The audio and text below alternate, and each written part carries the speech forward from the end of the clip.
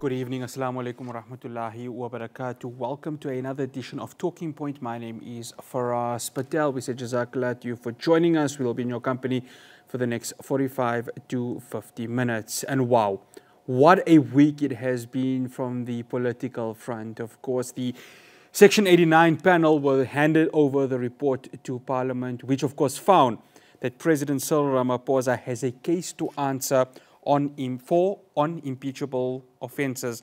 Of course, the panel, which handed its report to the National Assembly last week, Wednesday, said that in light of the information placed before it, it concluded that on the face of it, the president may have violated the Constitution. Now, this relates to the alleged cover-up of a crime on his Limpopo farm, which of course, Pala in February 2020. Now, we're going to be having two different conversations with regards to this. We're going to have the constitutional law take on it, and we're going to have the political take on it. So let us start off with the constitutional law take on it, and it gives me great pleasure in welcoming constitutional law expert, Professor Pierre de Vos. Professor, good afternoon, and thank you so much for joining us.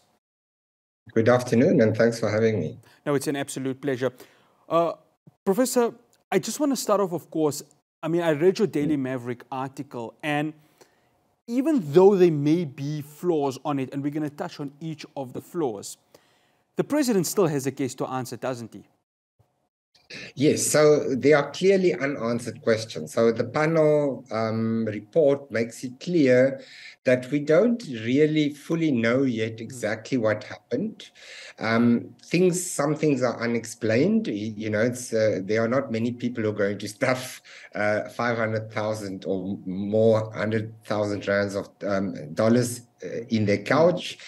There are all these kind of issues that we don't really know. So there is clearly there's an important obligation really on the president to come clean and to account. Whether this process is the best way to do it at this point when all the information is not in yet, that is, of course, the big question that is also partly going to be answered before the Constitutional Court if they decide to hear the case.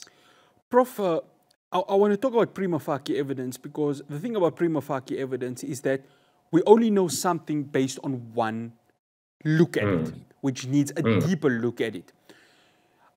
How much does this help the president, or how much deeper can it go for there to be a case probably against him? So the thing with the panel report and its obligations, but any legal process really, is that the person who makes the decision can only make the decision based on the information before them. The panel was restricted in what information they had because it's only the information that those people who proposed the motion and any other members of the National Assembly placed before them. And then the question is this evidence? The president in his papers to the Constitutional Court said, well, many of these things are hearsay, so they're not really admissible in a court of law. It's conjecture. It's what we think might have happened because we're not sure. And so this is the big problem, is that we think something is maybe off, but you have to have evidence. Prima facie evidence doesn't mean it smells bad. It means there's something before us, something that is not just somebody saying something. You know, I heard with my buddy down at the spa when I went shopping that this happened, or I got a WhatsApp from a family member. It has to be evidence. And the question is whether the things that were placed before the panel actually are the kind of things that would go through as evidence. The president argues that most of it wouldn't, because it would never be admissible in a court of law because it's clearly hearsay, or it is speculation by Mr. Fraser, who might well have an axe to grind. Yes, and I mean, that of course delves into the whole political sphere of what is currently happening. I want to touch on the flaws, Professor de Vos. One of them, of course, is that on the panel's own version of events, General Rood, who of course is the police advisory to, or the advisor to the president, the failure lies with him and not with the president, who expected General Rood to report the matter in accordance with police procedures. So maybe just break it down for our viewers, because one may be thinking, well, if the crime had happened at Pala, The president was supposed to pick up the phone and, of course, tell the police, listen, this has happened. There's been a break-in in my farm. How do I go ahead and take it? But then enter General Ruud. So maybe just break it down for us, the role of General Ruud in all of this. Okay, so once again, from the information we have, I'm always careful because one never knows what there's something else on, is the president phoned General Ruud and told him there was a security breach, and at some later date also told him that there was theft. The legislation says when there's theft of more than 100,000 rand or corruption or whatever, then the responsible person, the person in charge, has to report this to the Hawks or have to get somebody else to report it.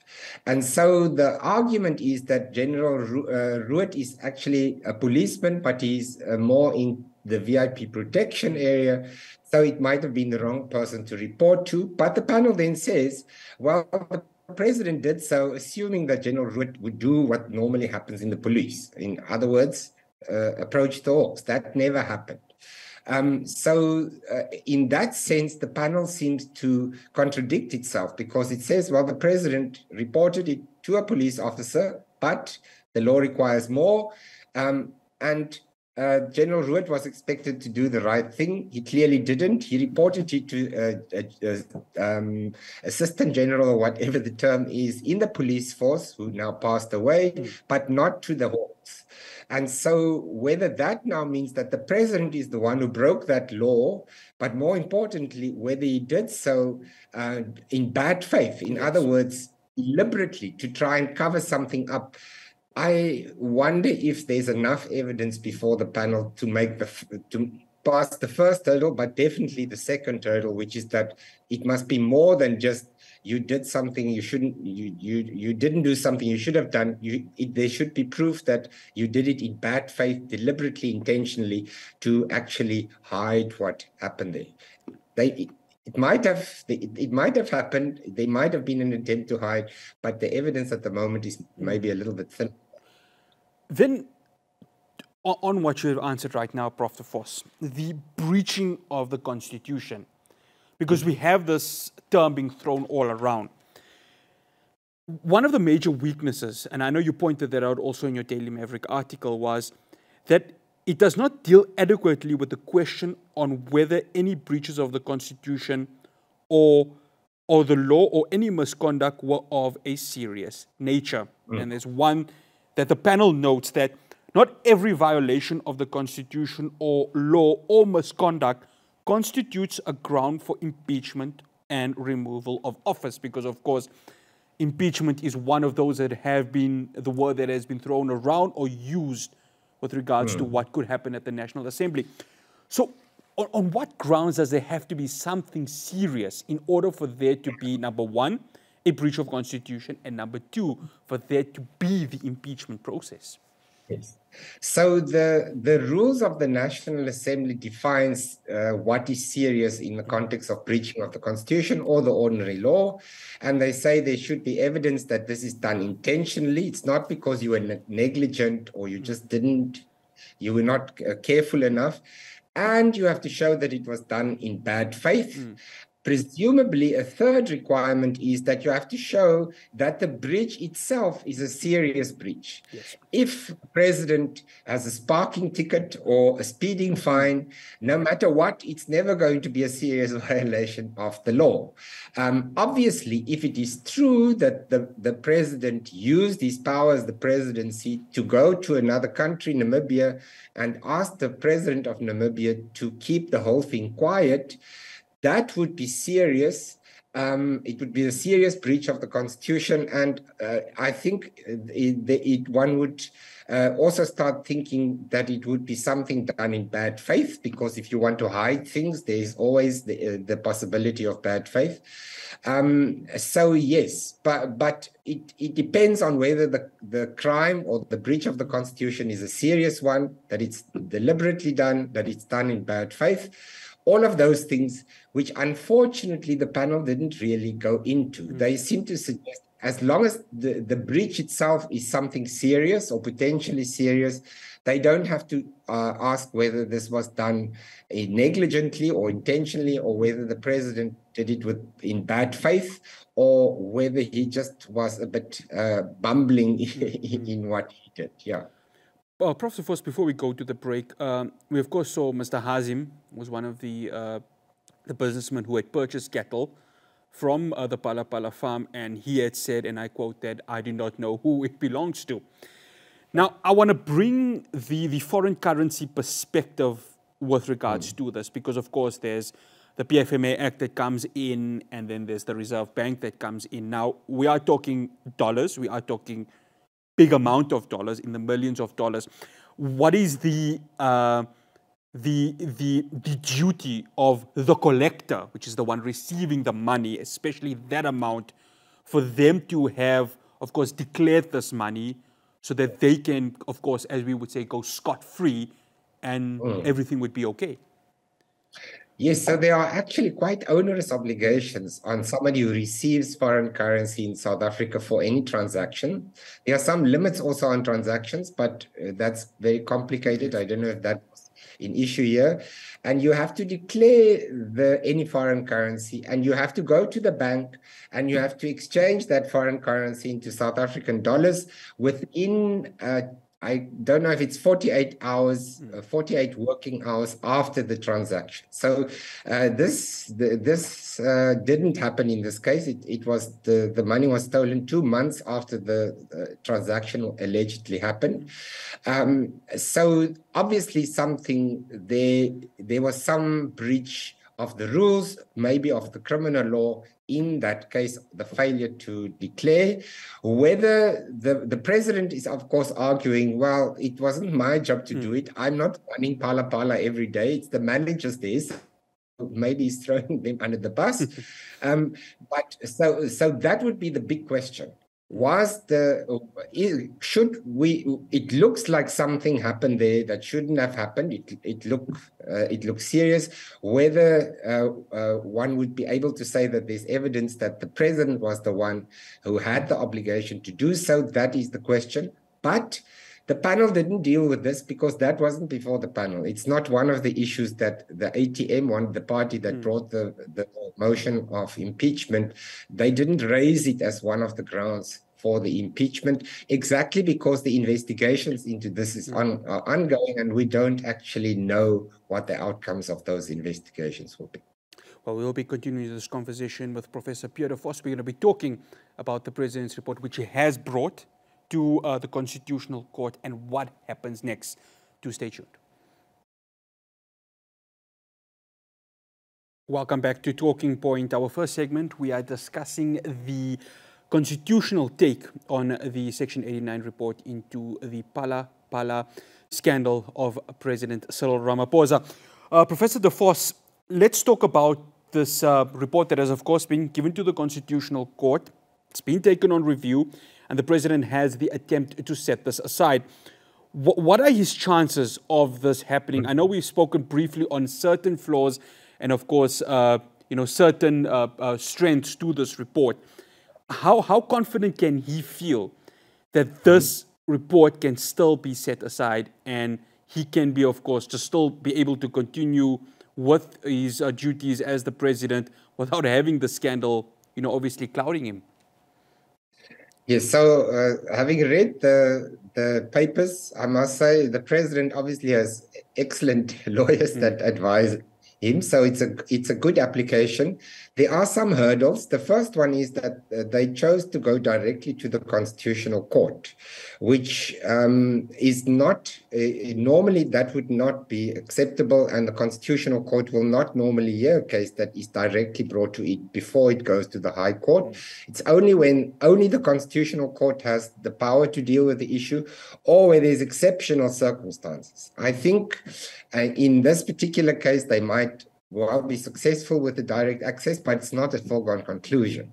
Then on the rest of the report, I think there's a strong chance that it will be reviewed and set aside. But it's the first time that courts are going to consider this matter. The rules of parliament on which this is based have never been in issue in a court of law.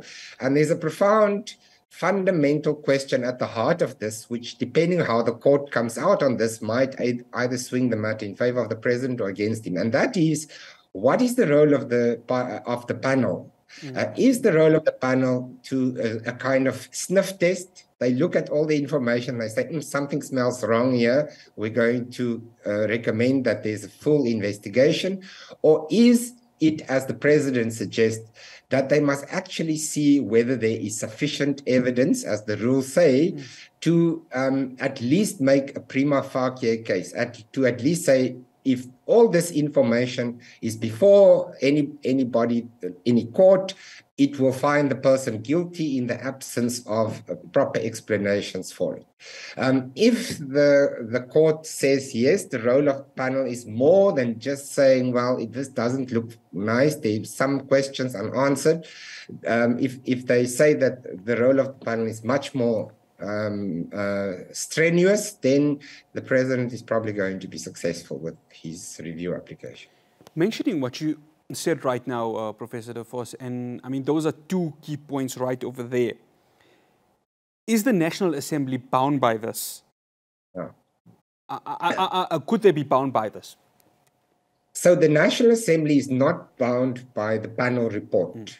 But the rules of Parliament is based on a constitutional law court case, the EFF case, in which the court said that Parliament cannot impeach the president unless there are actually factually, objectively there was a serious violation of the constitution or the law.